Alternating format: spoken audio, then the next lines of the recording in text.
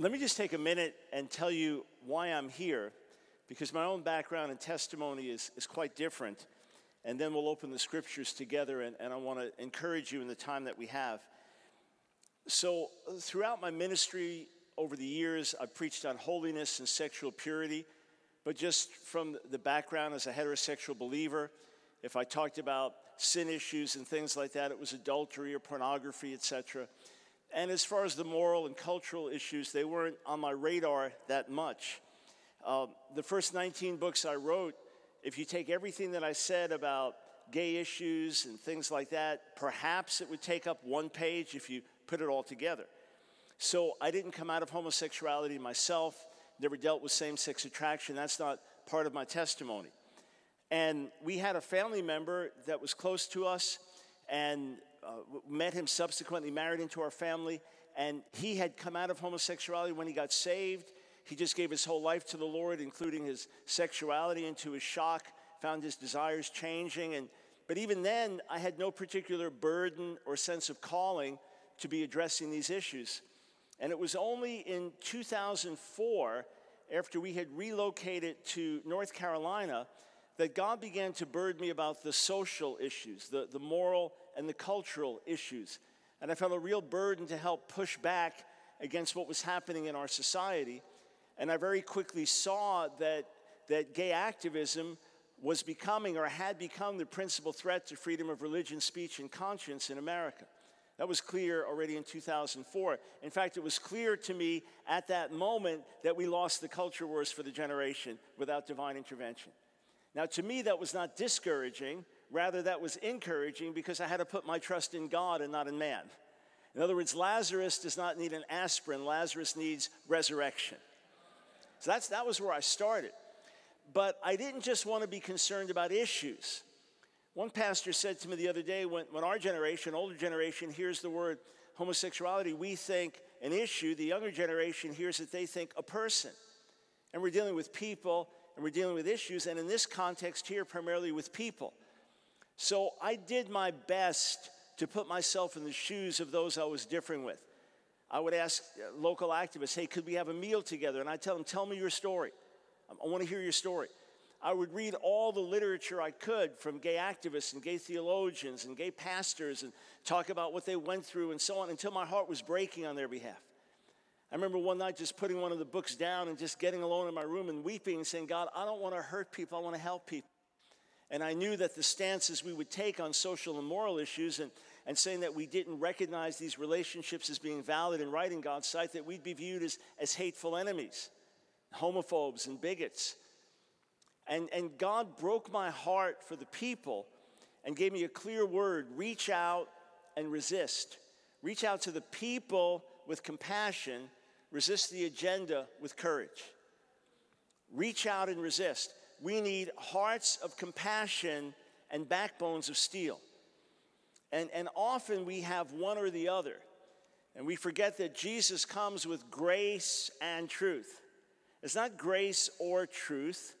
Compassion and courage are not opposite values.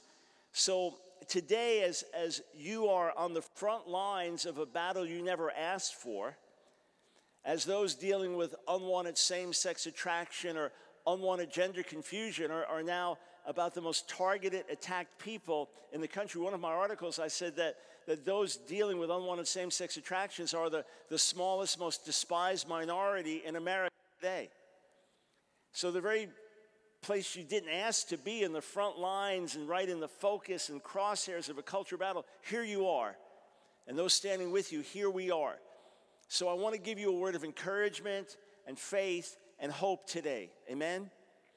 And Father, we look to you and ask you to speak, Lord, as you've been speaking through this conference and through the testimonies and meeting with us in this beautiful worship. We ask for a word from heaven to bring courage and strength and faith and hope afresh. In Jesus' name, amen. Revelation chapter 5. Revelation chapter 5, a passage you've often heard in this extraordinary vision in the midst of the book of Revelation. John writes, "Then I saw in the right hand of him who sat on the throne a scroll with writing on both sides and sealed with 7 seals. And I saw a mighty angel proclaiming in a loud voice, "Who is worthy to break the seals and open the scroll?" But no one in heaven or on earth or under the earth could open the scroll or even look inside it. I wept and wept because no one was found who was worthy to open the scroll or look inside. Now, this is a drama taking place in heaven, and it's one of these mystical visions in the book of Revelation, but there's a little lesson along the way, which is before the victory comes and before God manifests his presence, before Jesus arises in power, there is that time of despair and hopelessness and weeping. I mean, I wish it wasn't the case, but there's no resurrection without crucifixion. The testimony we just heard from our sister would not have any depth to it if not for the pain that she went through over so many years. It's those who sow in tears who reap in joy. Weeping may endure for the night. In Hebrew, it's literally just lodged for the night, but joy comes in the morning. So there are those seasons where things look bleak. You can count on it. You can expect it. In fact, the many times that God tells you not to fear in Scripture gets you wondering. You know, I fly constantly. It was just in Israel for a few days, back home for a few days, then Italy for a few days, and then back home, and then here. I fly constantly. And actually, I enjoy traveling, enjoy flying. It's for the gospel, and I use the time productively when I'm on planes and things. But if 5 different people called me with prophetic words right before a flight and said, "Mike, don't be afraid," I'd start to worry. But this is reality. This is life. Children are born through much labor and travail. So there are seasons when things look bleak and look dark. It's going to happen in our personal lives on larger scales. I wept and wept because no one was found who was worthy to open the scroll or look inside. Then one of the elders said to me, "Do not weep. See, the Lion of the tribe of Judah, the Root of David, has triumphed. He is able to open the scroll and its 7 seals." The first thing that I want to say to you is the foundation of all of our hope, and the reason for all of our courage is that the Lamb has triumphed. That the Lamb of God is the Lion of the tribe of Judah, and that he has triumphed. Look, I don't like trite Christian expressions and sayings. I never have. You know, and you put on the back of your car a bumper sticker, "I'm not perfect, just forgiven because you're a bad driver." I never like that. It never impresses me. And you know, when people say, "I looked at the end of the book and we won, ha-ha," and everybody gets excited, but there is reality to this. It is spiritual reality. All I need to know in any ministry I'm doing, whether it's reaching Muslims, whether it's reaching religious Jews, whether it's standing against something that's wrong in our society, whether it's standing for pro-life, any ministry I'm doing, all I need to know is that Jesus is risen. That's the beginning and the end and the middle. That's everything I need to know. It doesn't guarantee a breakthrough today. It doesn't guarantee that the cancer is going to be healed or the person is going to be delivered, but it guarantees ultimate victory. And I was recently in Jerusalem, and those of you that read my articles on a regular basis or watch our videos know what happened. But we were doing videotaping, speaking to Orthodox Jews, but asking them questions that were going to air on Christian TV. And we told them that's what we were doing, but because I'm Jewish and look Jewish there in that setting, they didn't realize that I was in agreement with the Messianic, the Christian position. And even though we were telling them forthrightly what the shows were for, and then some guy came over and started yelling, "Missionary, missionary," which in Israel has a very bad connotation. It's a bad word. And next, the guys we were working with needed to leave quickly because of the work that they're doing. They didn't need to be widely publicized. But I said to the couple folks with me, I said, the last thing they're going to do is chase us out. And as long as they're yelling "missionary," I'm going to stay right here. So I thought, well, let's try to exploit this. We were walking through this busy marketplace, and a lot of secular Israelis and then religious Jews, you know, with the long beards and the black coats and things. And I thought, well, let's just use this for the gospel. So as this guy's following me, yelling "missionary" and filming everything on his cell phone, I just began to stop and ask the Israelis, "Is this illegal? Is it illegal to believe in Yeshua here? Is it illegal to believe in Jesus?" So, of course, there's a whole swirling controversy here. And someone says, you better get out of here in one piece. Now it's like, no, they're not going to chase me out. So the guy ended up calling the police on us. He kept pushing the phone in my face. When it got right in my face, I pushed the phone away. He said, you assaulted me. Called the police. I thought, the last thing I'm doing is leaving now. So it ended up hours and hours. We went to the police station. Hours and hours. They took my phone so I couldn't be in contact with anyone. And I'm sitting there right next to this guy, this accuser and all this. I thought, might as well pray for him. I mean, we're sitting right here. We got nothing to do. I got no phone. He won't talk to me. I might as well pray for him. So I started praying, God will make him a Saul of Tarsus and so on. And it ends up that when the investigator finally comes in and talks the whole thing through with me, he just tells me to leave with a smile. I was like, let's go. He said, you need a lawyer? I said, do I need one? He goes, no, just go. He's with a big smile. I said, we get paperwork? He goes, no, you didn't do anything. But the reason I tell you this is as these religious Jewish men are standing around me, and they're yelling in Hebrew, we don't believe in Yeshu, the way he pronounces his name, and spitting on the ground, because what they know of him is what they know of church history. And they associate him with the Holocaust and things like that. And when they read about him in their own literature, they read about him as some evil deceiver, a diviner, or a sorcerer, or things like that. So they have no idea who he really is. As they're there, spitting on the ground, saying they don't believe in it, as this other guy's called the cops on me, I'm just thinking, I wonder how God's going to save these people in the future.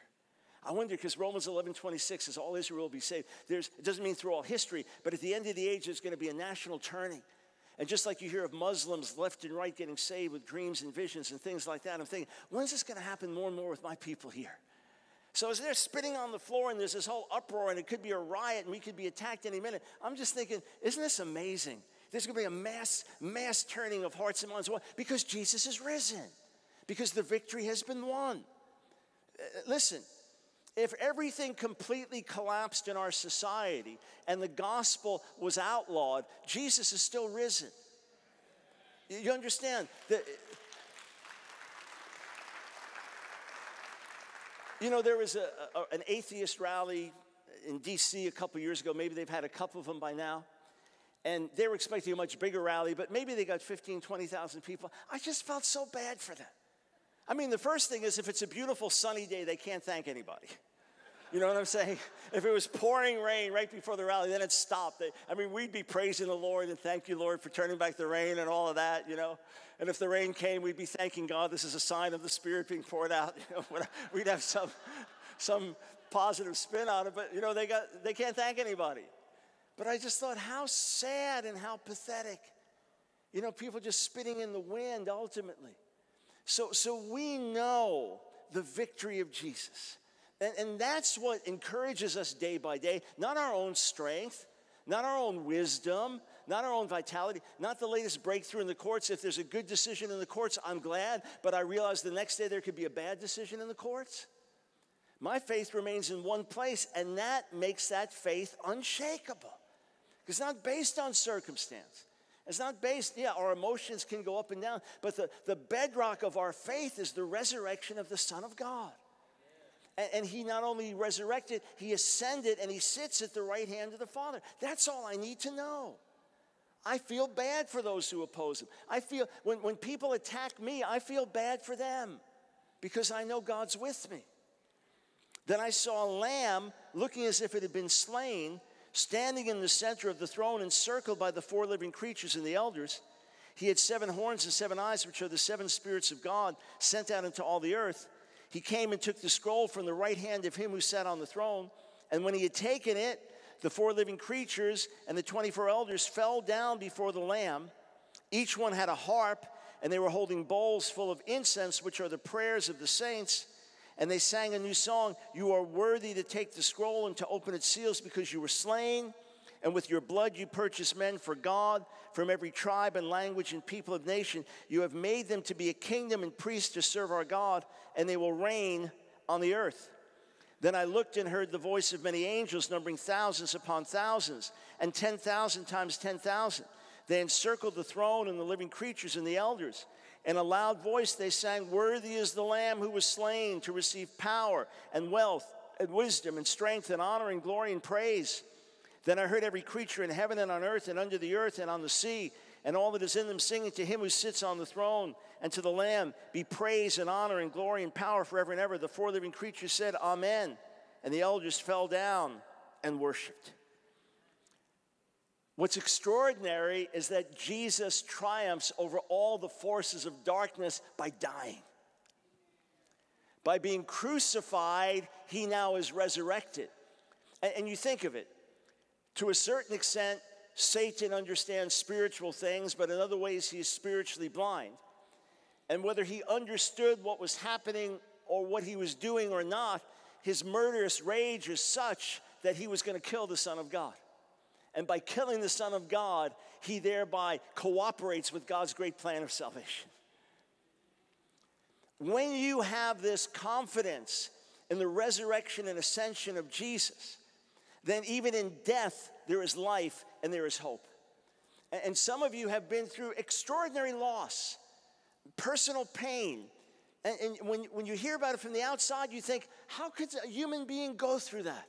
How could you lose someone like that and live through it? How could you be walking on the other side of this terrible tragedy? When you see it from the outside, it seems impossible. Or a Christian family forgiving the murderer of their child. You think, how is that possible? But that's where God gives grace. God gives grace in those difficult and impossible situations, and our hope is not based on what happens around us. Our hope is not based on the latest poll. Our hope is not based on human opinion. Our hope is not based on who's in the White House or not in the White House. Our hope is based in something that is unshakable and immovable and unchangeable. The resurrection of Jesus. That's the first thing. And if you start there, you'll be steady.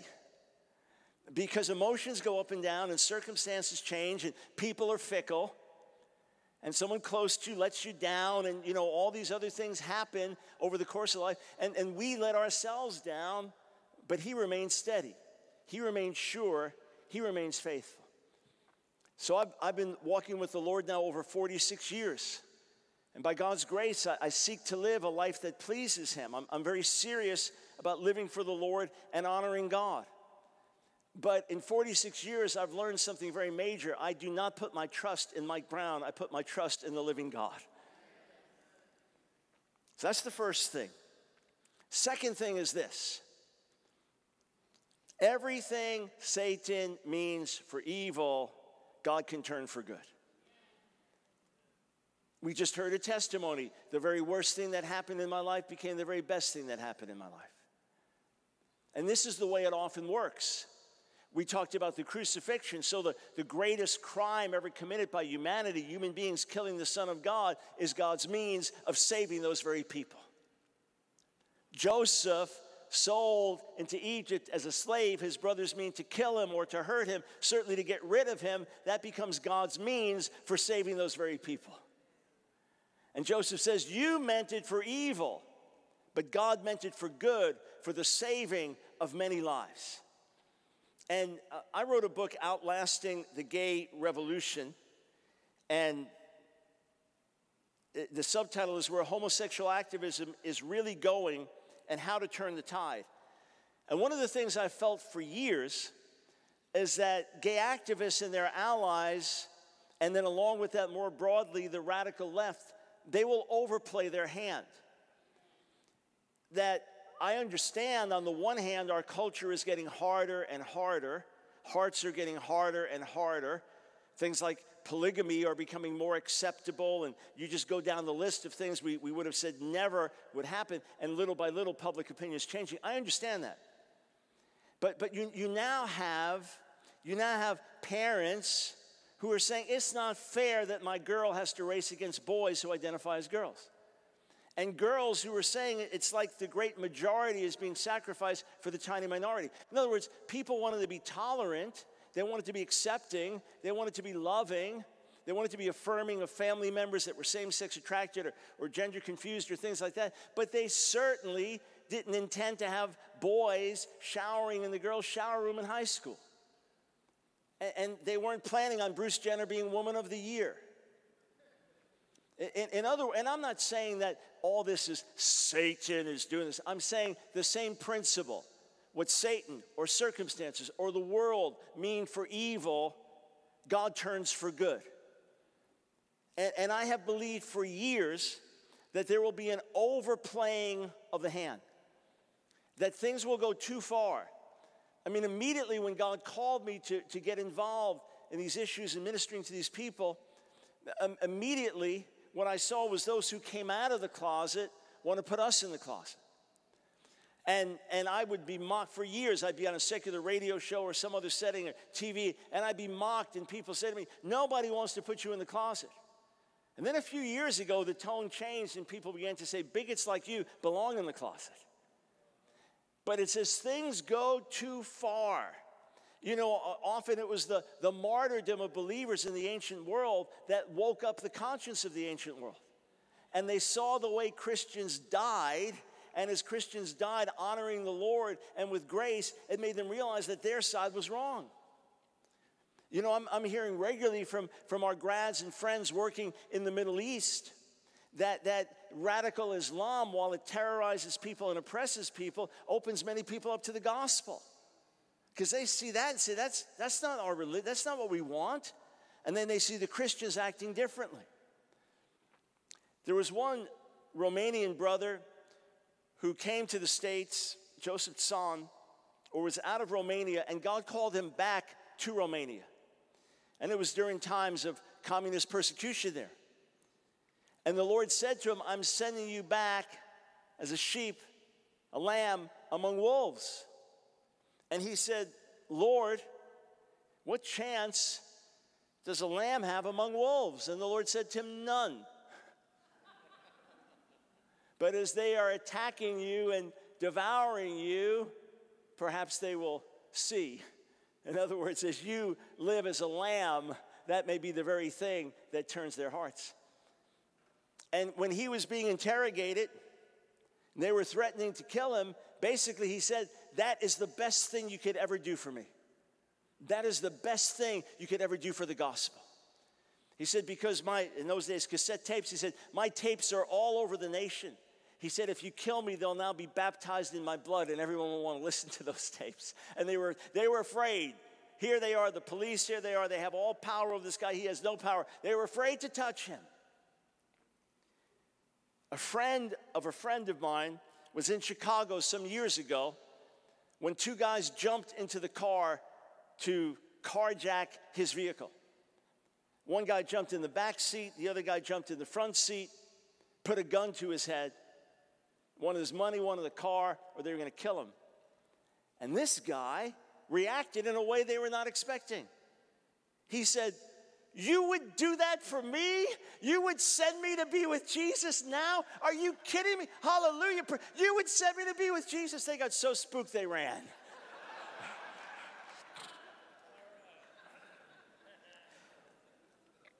Let me tell you something that just happened recently with me.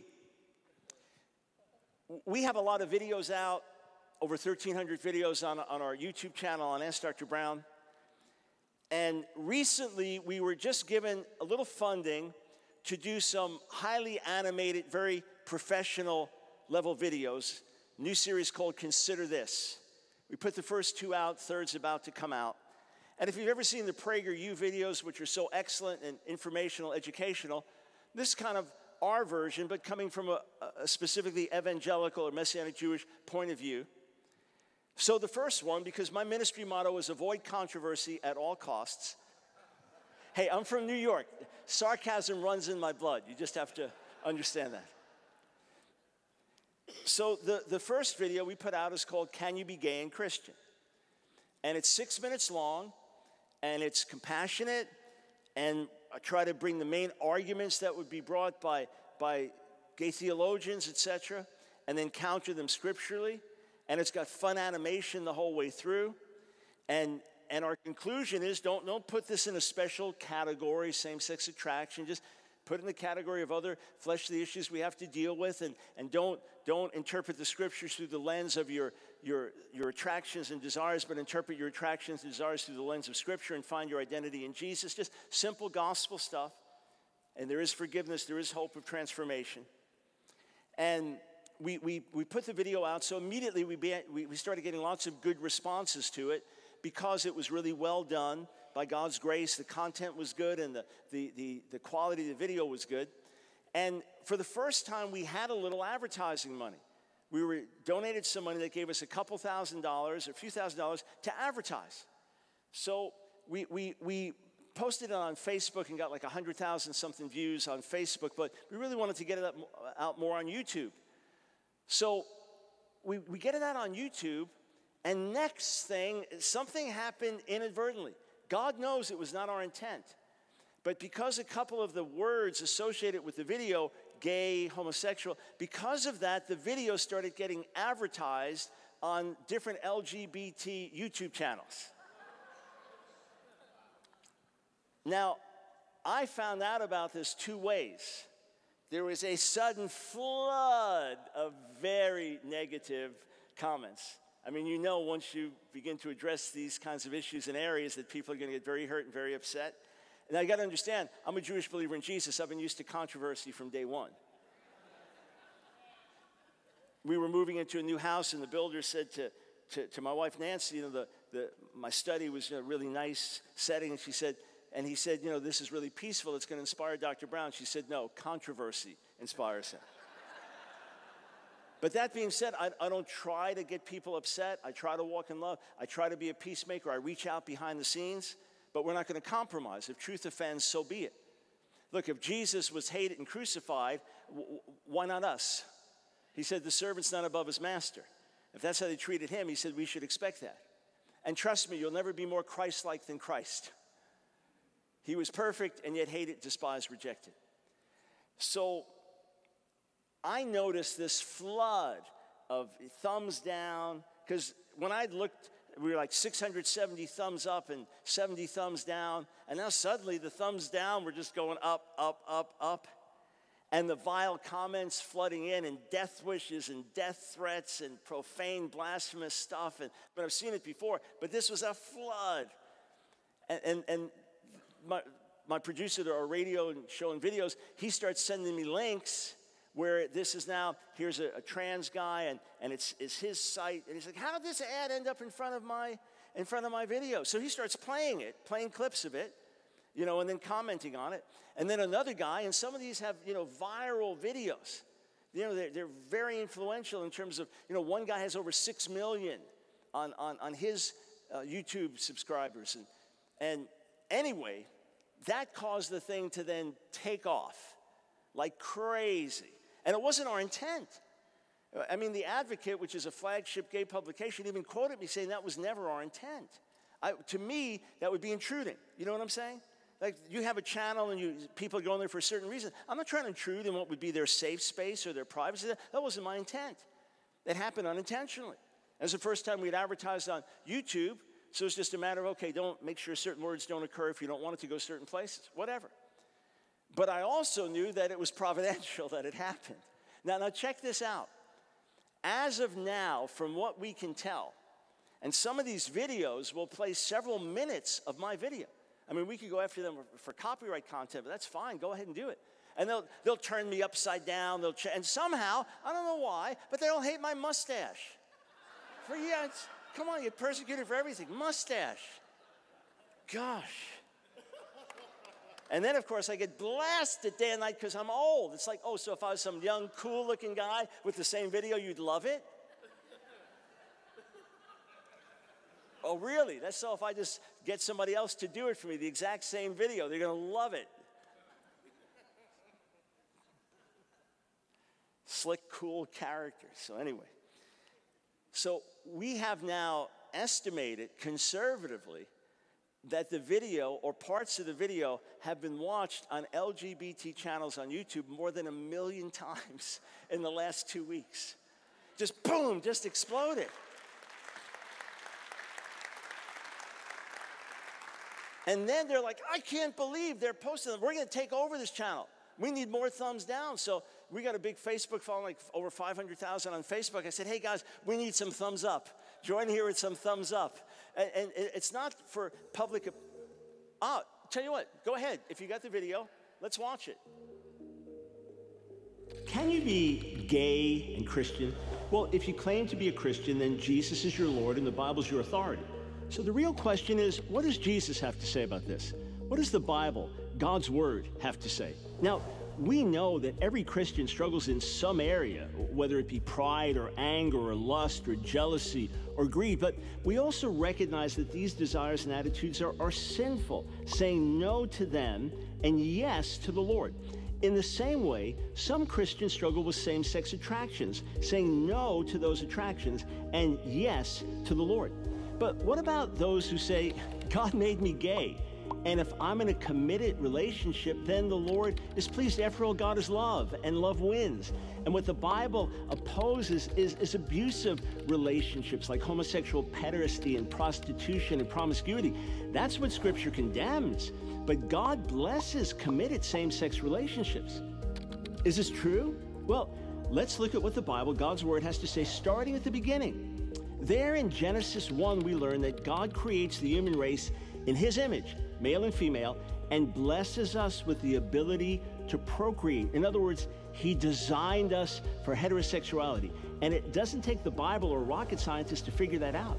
And it's true that there are heterosexual couples who are barren, but their relationship doesn't violate God's design. Then in Genesis 2, we see that God didn't want Adam, the first man, to be alone. So He decided to make him a suitable helper, not just a companion, but a helper. Why? Because only with Eve would Adam be complete and able to reproduce. And how did He make Eve? He took her out of Adam's rib or side, which is why Adam said that she would be called woman because she was taken out of man. And then note this, the Scripture says that through marriage, the two become one. That's because they once were one, the woman taken out of the man. There's unique complementarity between them biologically and spiritually and emotionally. That's why man plus man or woman plus woman can never equal man plus woman. In response, some gay theologians ask, well, if homosexuality is so important, why does the Bible mention it so infrequently? But you see, they're looking at this exactly the opposite way. They're looking at it backwards. It's because God designed us for heterosexuality that there's so few references to homosexuality. In other words, every single reference in the Bible to marriage, family, and relationships presupposes heterosexuality, as in the 10 Commandments, honor your father and mother, and Paul's directives to husbands and wives. In a same-sex relationship, who's the husband and who's the wife? Also, we note that there's not one single positive reference to homosexuality in the Bible, whereas every single reference to it is decidedly negative. As we move on to Leviticus, we see that there were some laws God gave Israel to keep them separate from the nations, like the dietary laws. And then there were other laws God gave that applied to all people, like do not murder. As for homosexual practice in Leviticus, God calls it detestable, and it doesn't get any less detestable if you do it over and over with the same person. When we come to the New Testament and the teaching of Jesus, He really didn't need to address this because first century Jewish teaching clearly forbade homosexual practice. Yet, in 3 different ways, Jesus did address this. First, in Matthew 5, Jesus said that He didn't come to abolish the law or the prophets, but to fulfill. And when it came to the moral laws of the Torah, He fulfilled them by taking them to an even higher standard. Second, in Matthew 15, Jesus taught that all sexual acts committed outside of marriage defiled. And then in Matthew 19, He taught that marriage, as God intended it from the beginning, was one man and one woman together for life. Coming to the teachings of Paul in Romans 1, we see that because of God's judgment on the human race, we were given over to idolatry and sexual promiscuity and homosexuality, with males and females exchanging natural sexual relationships for unnatural sexual relationships. And when Paul talks about natural sexual relationships, he's talking about natural as God created us in Genesis chapter 1. Then in 1 Corinthians 6, Paul says that those who willingly give themselves to homosexuality, along with a number of other sins, would not inherit the kingdom of God. And in fact, Paul's teaching is so clear that one lesbian scholar, Bernadette Bruton, says, I see Paul as condemning all forms of homoeroticism. But Paul didn't stop there. he also wrote, that's what some of you once were, but God forgave you and transformed you. That's because Jesus died for homosexual sins the same way he died for heterosexual sins. As for the notion that Moses or Jesus or Paul didn't know about long-term committed same-sex relationships, the fact is they spoke and wrote by the inspiration of the Spirit. Not only so, but Jesus, the Son of God, could look into the heart of every human being. Surely he understood the struggles of someone with same-sex attractions, and yet he didn't affirm them where they were. He offered them transformation. So rather than put homosexual practice into a special category, as if it's the worst of all sins, or as if God is fine with it, put it where it belongs, like other sins, but one for which Jesus died. And rather than finding your identity in your romantic attractions and sexual desires, find your identity in Jesus. That way, rather than interpreting the scriptures through the lens of your sexuality, you can interpret your sexuality through the lens of the scriptures. We know that none of these life-transforming messages would be possible without your help, so we encourage you to share this message with someone that you care about. Anyway, so that was the video, and the most recent guy that went after it, he plays a lot of it, and then he comments on it, and he has this level. Did you say women are helpers? Women are helpers? So all these people are flooding the YouTube, challenging me on that same point. Of course, in context, we need each other to fulfill God's commission. So you can, on YouTube, give it a thumbs up, share it with your other friends, and if you get the thumb drive that Stephen Black's ministry has been talking about with tons and tons of resources, that's on there as well. But it's on our YouTube channel, Ask Dr. Brown, Can You Be Gay and Christian? So all that to say that this has been talked about on website after website after website. The fact that our ad played and one from ADF got covered by Business Insider and Forbes magazine. I mean, you think it's this massive thing that's happened, and now it's ongoing. They're all talking about it as if it's happened. It happened a few weeks ago and stopped. We haven't advertised. In fact, YouTube won't allow us to advertise it anymore. What do you know? But the fact is, what looked like something bad and negative and this, wild attack ends up getting the video showed in places we never could have gotten it showed, and well over 1 million times. And God knows, even though it's being mocked and little pieces taken out, God knows how many people watch it and get hit with conviction. God knows how many are struggling and think, okay, I'm just getting away from this now, getting away from the Bible and getting away from this God stuff. And then they go to this place, to watch some guy's, trans testimony or things like that. And there it comes on. Again, it wasn't our intent. So I look at a lot of things happening. Like right now, the outrageous law they're trying to pass in California. There are actually 2 bills, completely outrageous. That it is finally awakening many Christians throughout California. I just got an email from a medical doctor last night working with one of the most influential churches in California, and he said Christians are waking up. They're taking a stand. And sometimes I wonder if the best thing that could happen is that law gets passed in California. And the law would say it is illegal, not just for minors, it is illegal for anyone to get professional help with unwanted same-sex attraction or gender confusion. I mean, completely outrageous. Sometimes I think the best thing is let it pass. And then finally Christians will start to say, okay, we're going to do what's right, period. Sometimes, unfortunately, we have to get pushed too far before we wake up. I believe the tide will turn. I can't guarantee that, but I firmly believe it. And it's because of overreach and things going too far and things just not being fair and just not being right and the pendulum swinging way beyond what anyone wanted.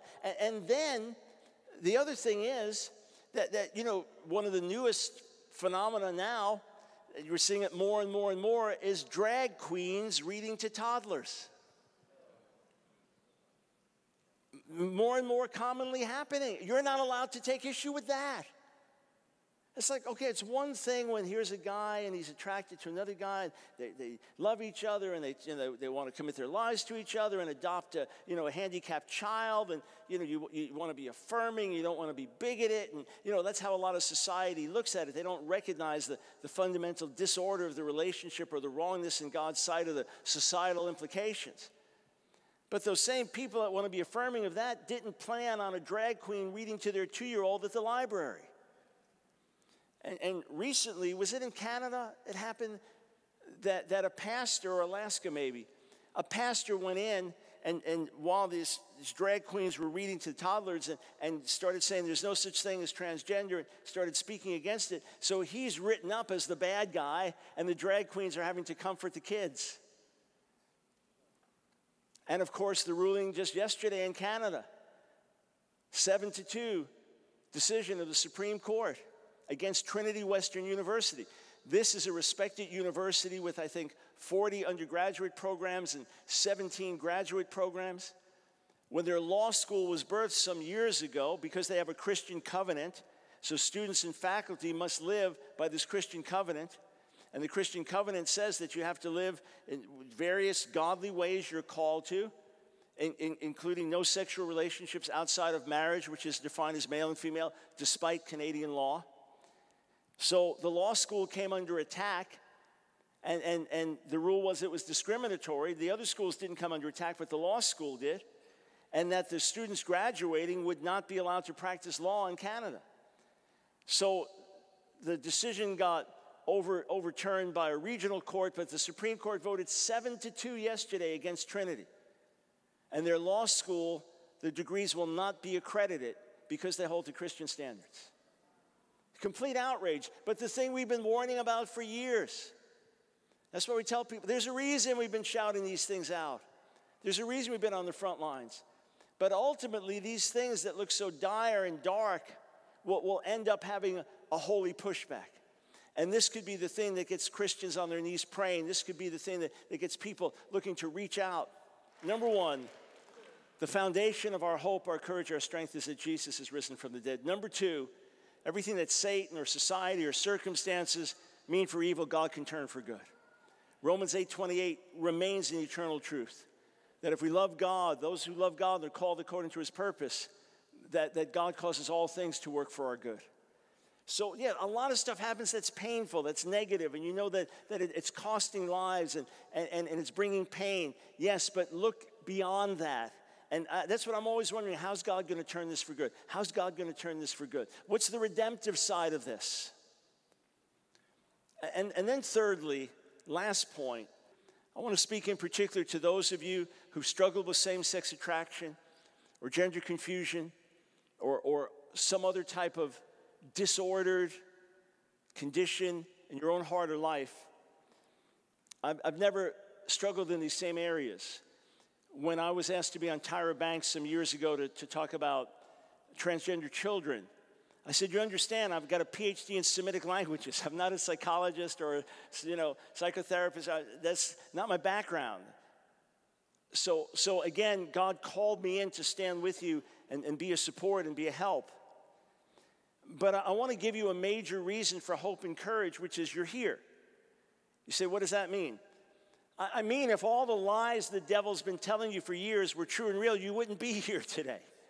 If the enemy was as powerful as he alleges, and you were as weak as he alleges, you'd be gone a long time ago.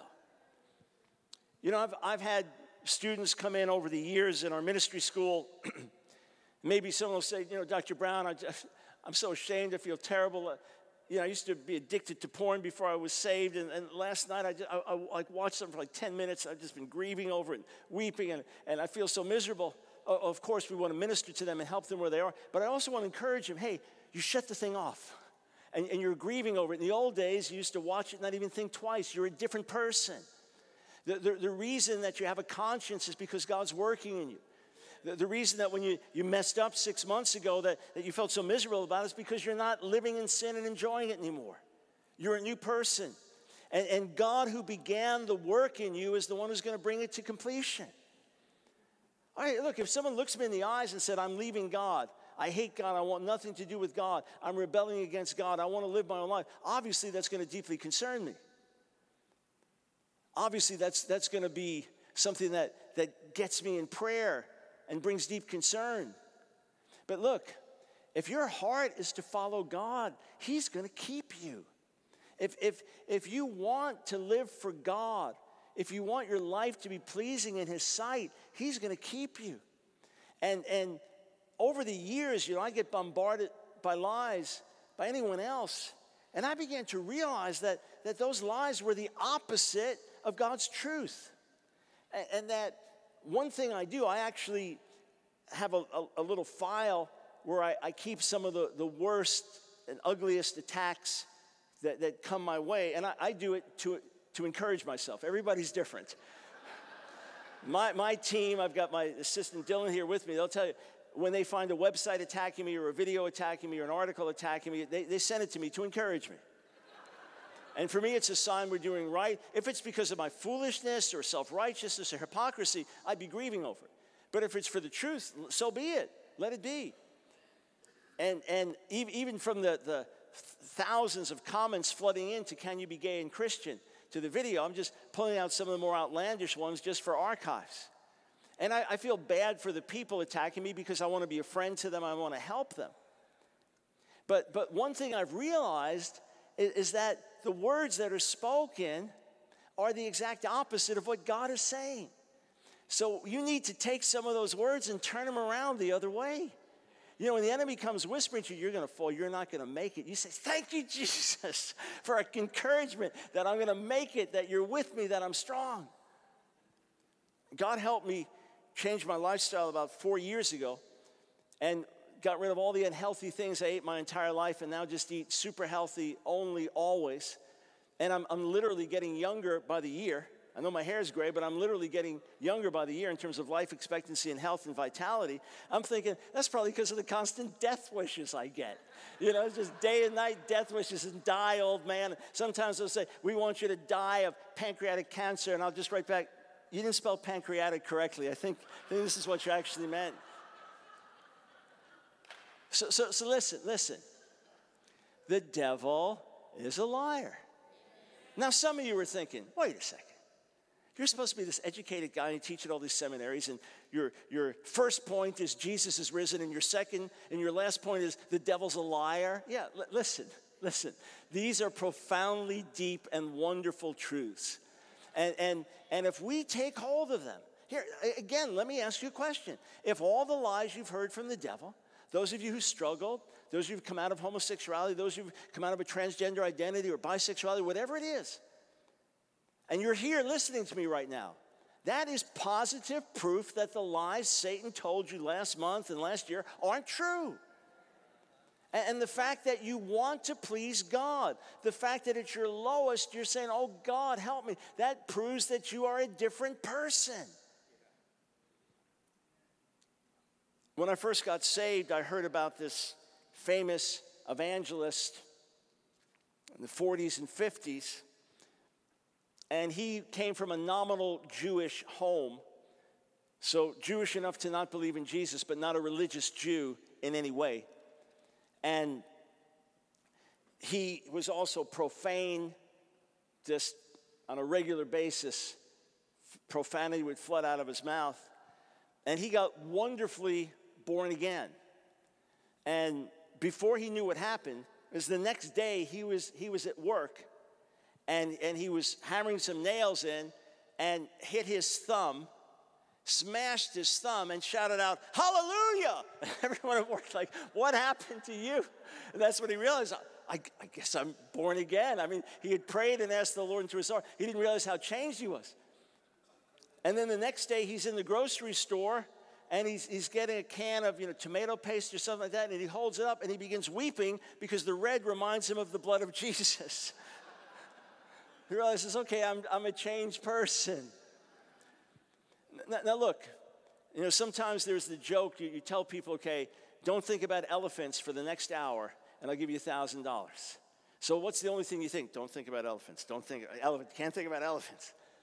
In the same way, some of us are so focused on our battle, our issues, our struggles, our shortcomings, that we lose sight of God's keeping power and God's victory.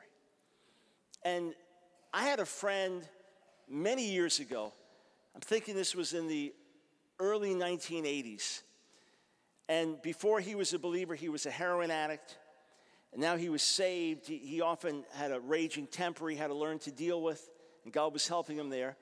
But he'd been addicted to cigarettes for years and years and years. And we were ministering about freedom in the Lord, and something got hold of him, and he recognized, okay, I've died to sin. I can't live in it any longer. This is a destructive habit. I shouldn't be walking in this. I died to sin. I've been raised up. I'm righteous in God. I'm an overcomer. And he said the day after I prayed for him and he got that revelation, he said he smoked more cigarettes than he ever had in his entire life. And after every cigarette, he put it out and said, I'm free in Jesus' name. It looked like a fool. And he smoked another. I don't know how many packs he went through that day and then never smoked after that.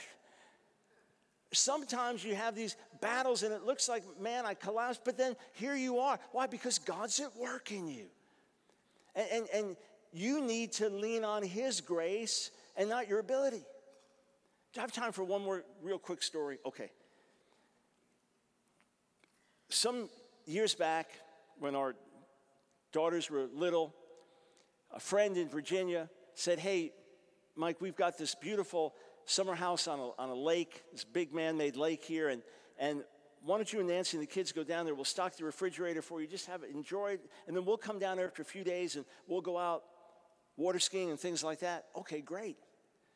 So they come down, and now we're going to go water skiing. And I had tried it once when I was like 15. I was probably in my late 20s.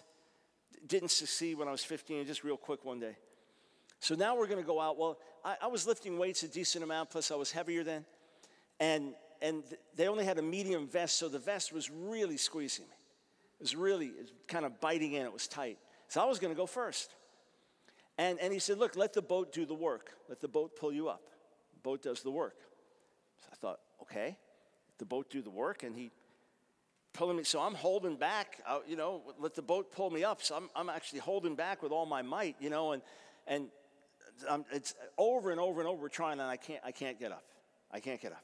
Finally, as I'm getting back into the boat, the boat's just idling, I cut my foot on the propeller. So, I crawl in the boat. My body is completely exhausted. I take the vest off. I'm just completely red. My foot's bleeding. I thought, it's a great, lovely summer vacation here. So Nancy's up next, and she's in her shorts and T-shirt, just, modest outfit. And she gets up there, and boom, instantly, first time, just instantly. It's like, how'd she do that? And then our, older daughter, maybe she's like 6 or 7 then, I don't know. Boom, she's straight up. And then our younger daughter, maybe 5, or maybe each a little younger, she was so little that you couldn't see her with the waves, with the wake. She's up instantly. It's like, how in the world? And I couldn't do it. Next day, they got a bigger vest than me. I felt better. The same thing. Can't. Single time, don't make it. So some months later, next year, got a veterinarian friend on Long Island, and he says, hey, Mike, you want to go out water skiing? I said, yeah, I tried. I couldn't do it. He goes, well, let's go out. So the same deal. It's not happening. It's not happening. So he's determined. He's a thinking guy. He says, all right, we're going to figure this out. So he has his wife drive, and he's watching. And he goes, Mike, it looks like you're trying to hold back the boat. I said, well, yeah, they said, let the boat do the work. Let the boat pull you up. He goes, no. When the boat pulls, you stand. I said, he said, yeah, when the boat pulls, because I was waiting for the boat to pull me up. He said, when the boat pulls you, stand. And next thing's like, it's a miracle. It's just, woo, I'm going, I can't believe it. It seemed really at that point like a miracle. And I'd lean left and go, whoa, I'd lean right. It's like, I can't believe this. And I stayed up, just till my legs got a little tired. It's like, I literally felt like a miracle. And yeah, the boat's doing all the work, but you just like cooperate with it. And next thing it's a miracle. So I just want to encourage you. Listen, when I gave up chocolate, I was a lifelong chocoholic. Okay, August 24th of 2014. December 17th, 71, that's when I said I'll never put a needle in my arm again. Listen to me. It was far easier for me to give up the needle and heroin than to give up chocolate.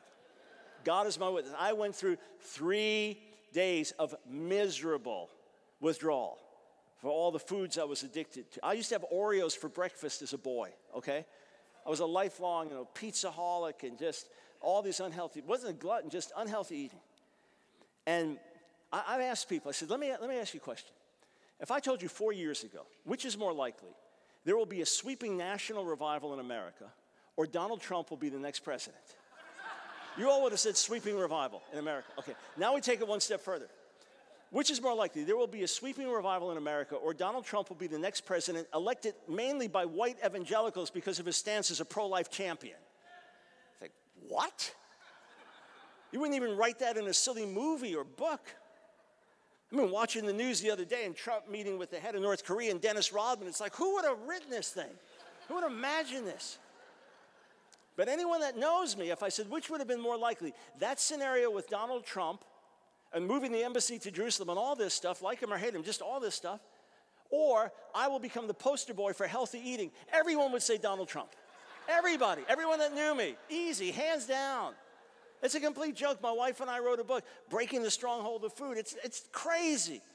But there, what I'm saying is God gives grace. And when you just kind of learn to cooperate with it, he does carry you. He does impossible things through you. So it's like, okay, you fell, you messed up. Just lean on him because he's able to finish what he started. And the devil's a liar. And here you are. And you want to serve God, and you want to live for God, and there's actually hope in your heart. The devil wants to steal that hope. And that's the key thing. Let that hope always be there. That's the flame of God burning inside of you. And you will rejoice forever and ever in his presence. And you will experience blessing in your life in the midst of struggles and challenges. You will experience the goodness and the grace of God. He is faithful. Amen? Amen. Thank you, Lord.